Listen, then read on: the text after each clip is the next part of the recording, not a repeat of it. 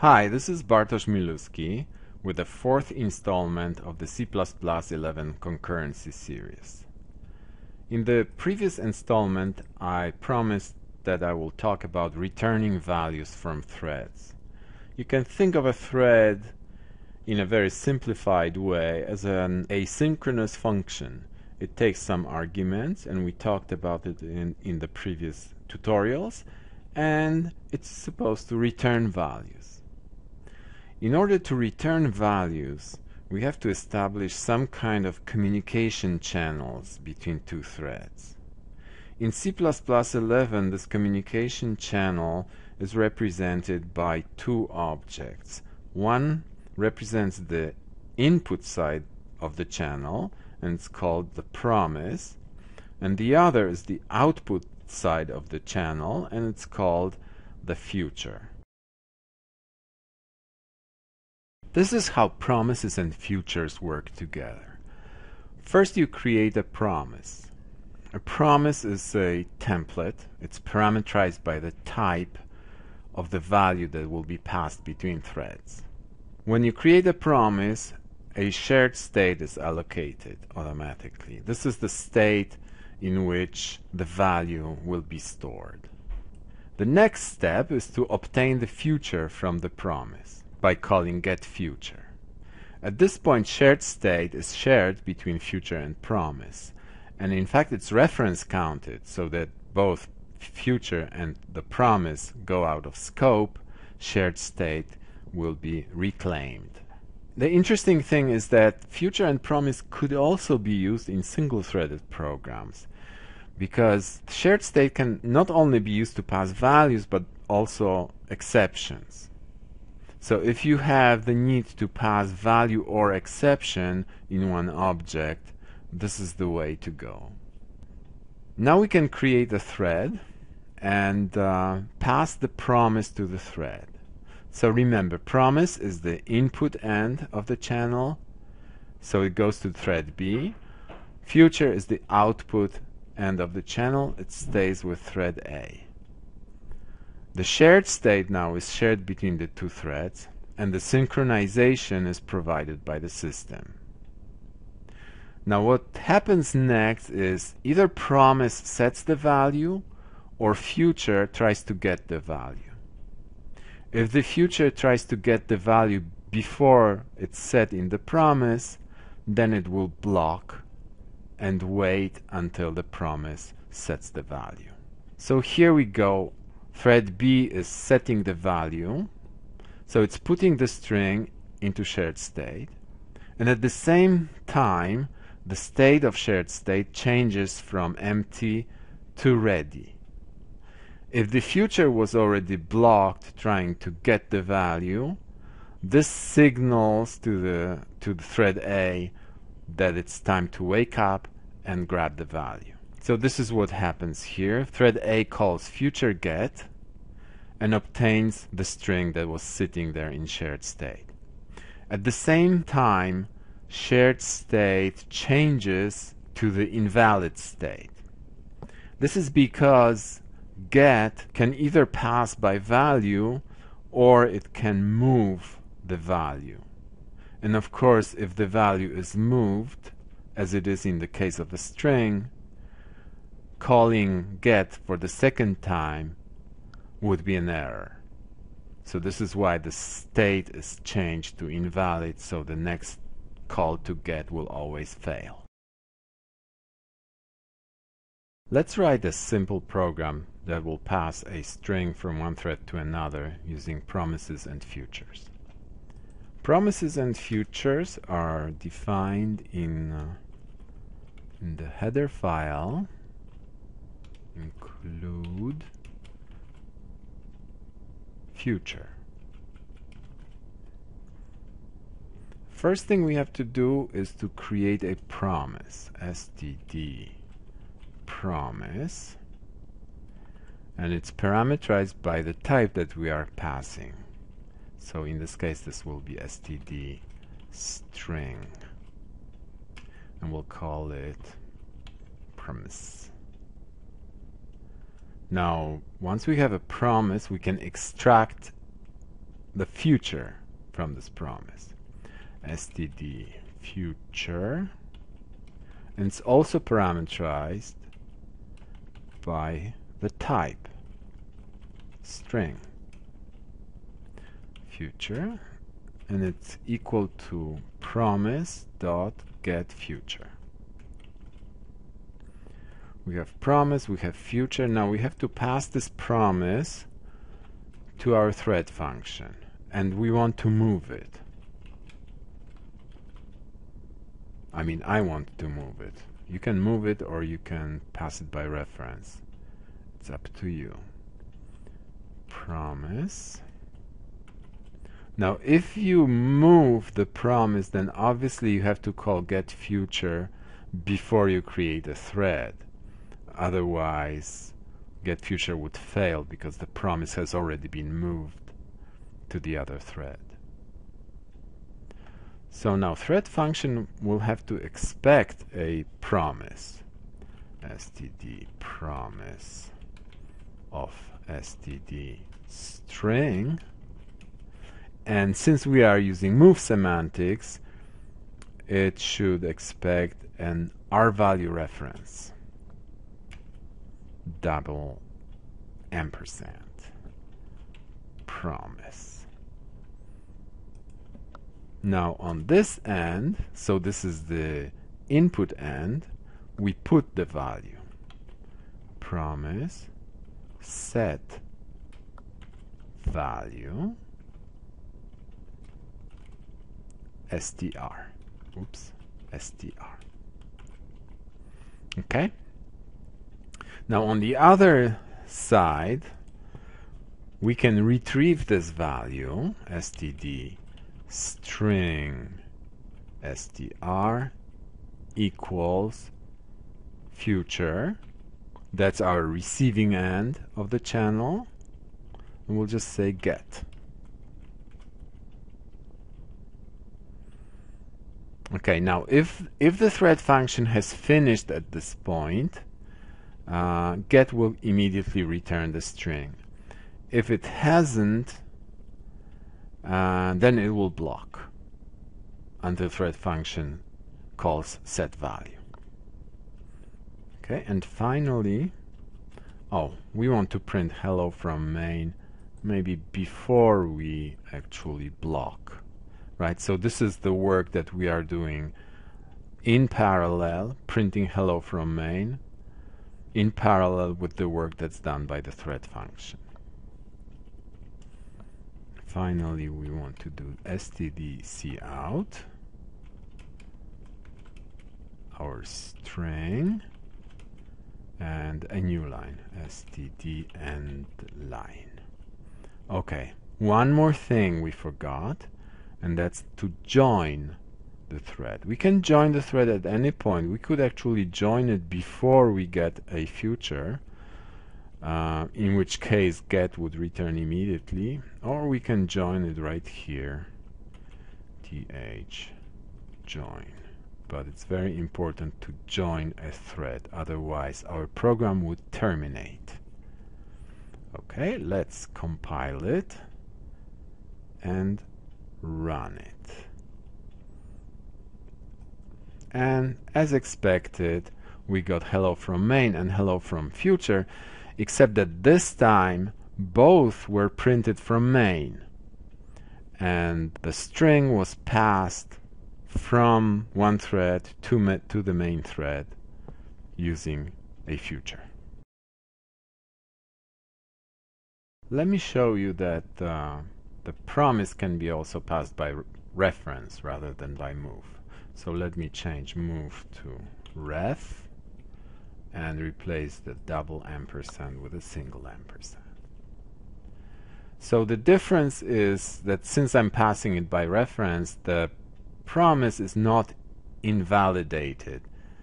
So I can take this get future and move it right before I use it. So there's a little bit more freedom in rearranging things if you pass by reference. Not a big deal. So let me run it and prove that this is actually working. Okay. But a more interesting thing that I would like to show you is that the string is passed by move, that there is actually no copying done. So I will print the raw pointer here that sits inside the string. You know, a string contains a buffer, and there is a raw pointer to this buffer that can be retrieved by calling str_data. Now data returns a pointer to a character, so I'm casting it to void start so that cout can print it as a raw pointer. So I'm printing this raw pointer here inside the thread function, and I will also print it here in main after I have retrieved it. Now if this was really a move, then no copy was made and the pointer will be exactly the same. Let me compile it and run. And indeed, we get the same pointer here and here. So this was indeed a move. So far I haven't talked about exceptions. What happens when an exception is thrown inside a thread?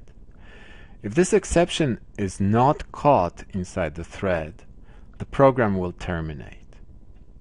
So it's always a good idea to put a try-catch inside a thread function. So let me do this. Try and catch.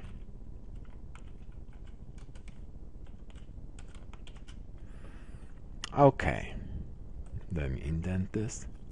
Now suppose that we throw an exception here.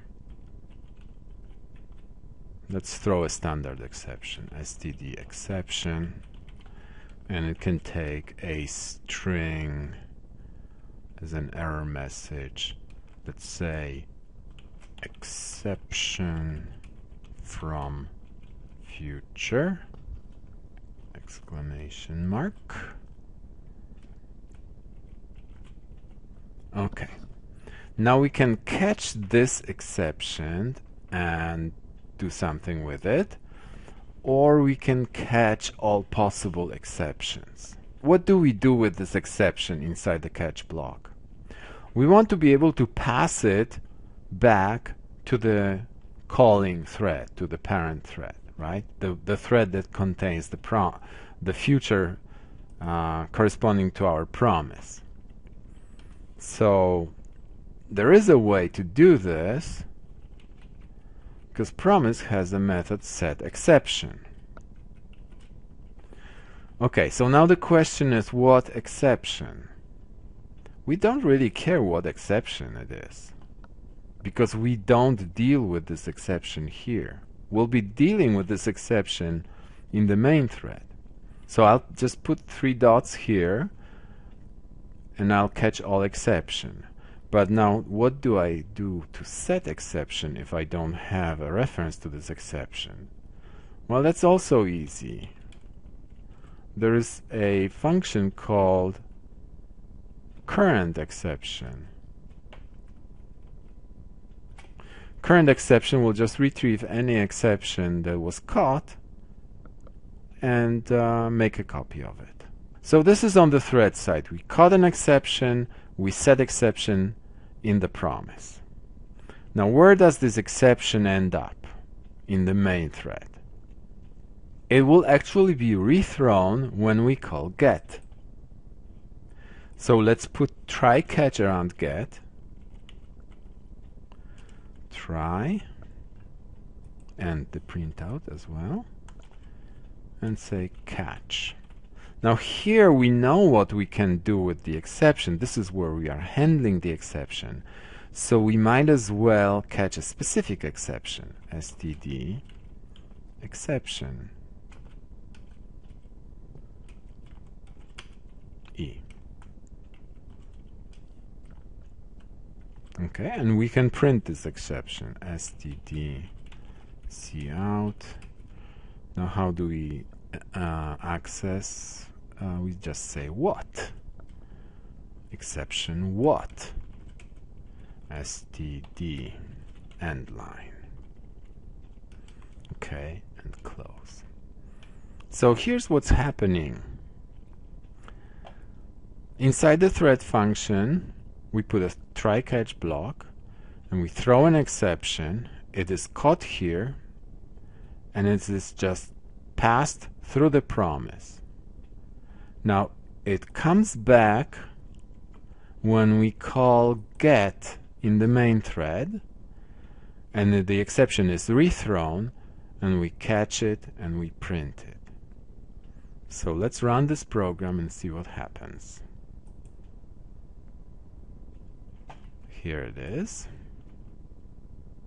And indeed, there's hello from main, and then there is exception from future. So the exception was passed from the thread, from the worker thread to the main thread, and it was displayed. It was caught and then displayed.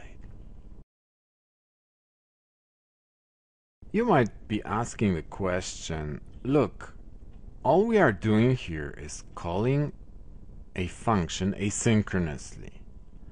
So why do we have to put so much boilerplate code around it?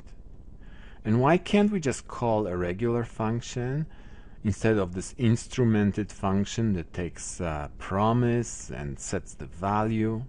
And it so happens that the standard library in C++11 has a function called async that does this thing much simpler. So let me start by renaming this to a regular function, because we don't want to have a special instrumentation. We want to be able to call a regular function. So let's get rid of the promise, and instead of setting the value in the promise, we'll just return it like normal people.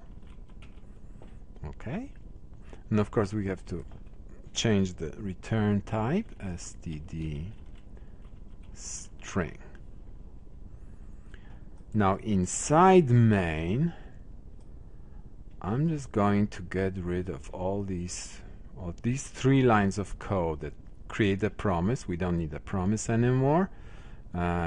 Gets a future from the promise and starts a thread. We are not starting a thread anymore. We are starting a task. So we are calling std async and pass it a function fun. Now how do we retrieve this value that's returned from the function? We'll still use a future. And in fact, I'm not going even to bother writing the type of the future. I'll call it auto. ftr equals std async. So now we have the future, we can get from the future. So this is exactly the same mechanism, it's just syntactic sugar over what we were doing so far. It works exactly the same way. And the other thing is that we can get rid of thread join, because we don't have any thread anymore. Okay, let's compile it and run it. And of course, the result is the same as before. Nothing changed, just the code is much simpler. What about exceptions? When we were working with promises, we had to catch the exception inside the thread function and then call setException on the promise. Here we don't have a promise, so we just simply throw the exception. And the system will catch this exception for us and transmit it to the calling thread, so that it will be rethrown by get. So we have to put try-catch around get, just as we did before. Okay, indent. Okay, and I'll just copy this code here. Okay, close the brace. And here we are. So this is much simpler than with promises. And the function looks like just a regular function. We don't have to do anything special. We can return values, we can throw exceptions. So let me just run this program. And indeed, we got hello from main and exception from task. This is the exception that was passed through the channels, the invisible channels between the task and the calling thread. Finally, let me show you one interesting thing. You remember I removed thread join from main. This is because we no longer have a thread. Thread join and future get are these two places where the execution of the thread is forced. So now I have a function that actually is void. It doesn't return anything. So when I create a future for this task, I cannot call get on it because there is no value returned by the thread. So there is no join and there is no get. So there's nothing forcing the thread to execute, right? Well, actually, there is one thing. That's the destructor of the future. The destructor of the future is the final thing that can force the execution of the task. When it runs the task, it will print starting task, then it will wait for 8 seconds, and then it will print ending task. Let's see what happens. Okay, we are at the end of main, and exiting from main was printed, but the destructor has not yet been called. So let me single step through the end of main. This will force the destructor of future to be called. Okay, and indeed the task has started and it's now waiting for 8 seconds. Now it came back from the wait, and you see we have exited from main. So main could not exit before the task has finished executing.